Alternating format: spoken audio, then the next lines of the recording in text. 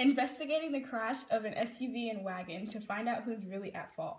Was the SUV speeding or not?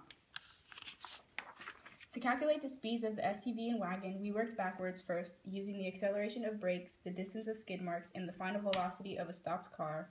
We calculated the speeds of the two cars after the collision.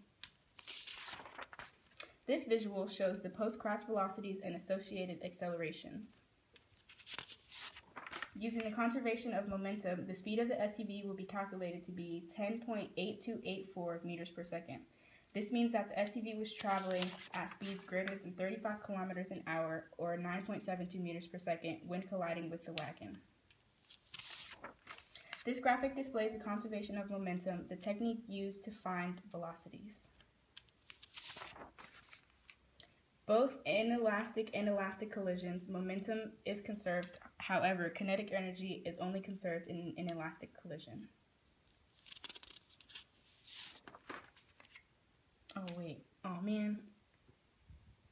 No, stop. Keep going. No, wait. No, please don't. Can you really put them together? Wait, just keep going, keep going. Using the equation 1/2 mv squared, kinetic energy of both the cars was calculated before and after. The results show that kinetic energy was not alike, therefore inelastic.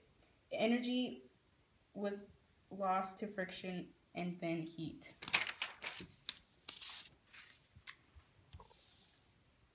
These velocity time graphs show the velocity of the SUV and the wagon before and after the collision.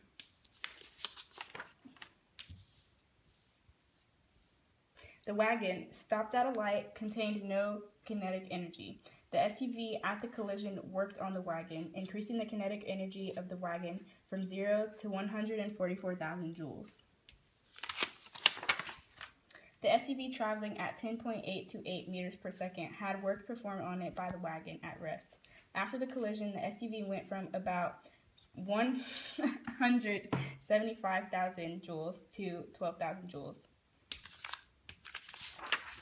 These diagrams show the energy transformation done by the locked brakes of the two cars. The SUV stopped in 2 meters, losing 12,000 joules. The wagon, however, losing 144,000 joules, took 24 meters to stop completely.